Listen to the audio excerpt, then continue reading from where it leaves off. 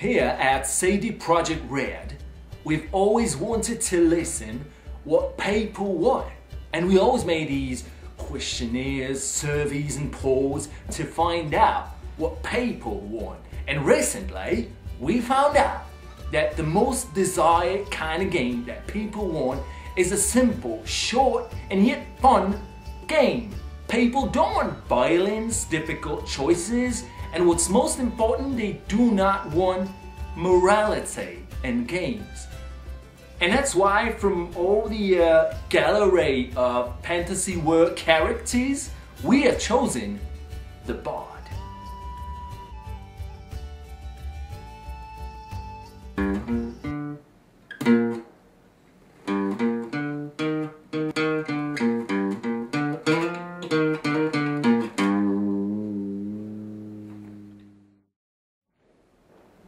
This game, the BARD, is extremely short. It took us like 2 weeks to actually develop it. It takes around 2 hours to walk through this game. And the trailer for this game was done within like 2 days, no more. Because it is an easy, pleasant and simple development for a game that is supposed to be easy, simple and fun.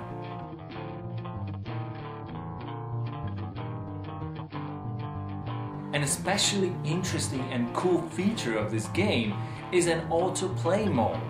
On the easiest difficulty setting of the BARD, Savior of Queens, the game plays itself, so you are not burdened with any gameplay.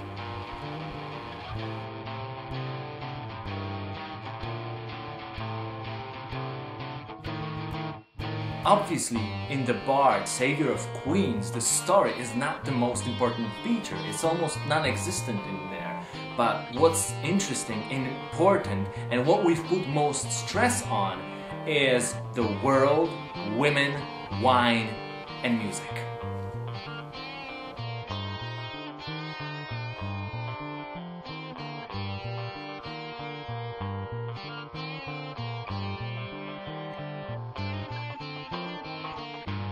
We even thought about putting some interesting controllers in the game, like a plastic mandolin or something, but we thought it might not be cool. Who plays with a plastic instrument in the game? We thought about something really, really nice.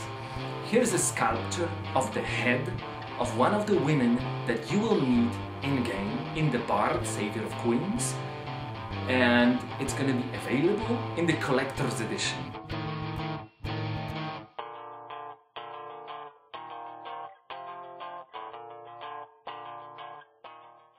I've actually just invented a song. I have written an anthem for Virgin. Want to hear the first version?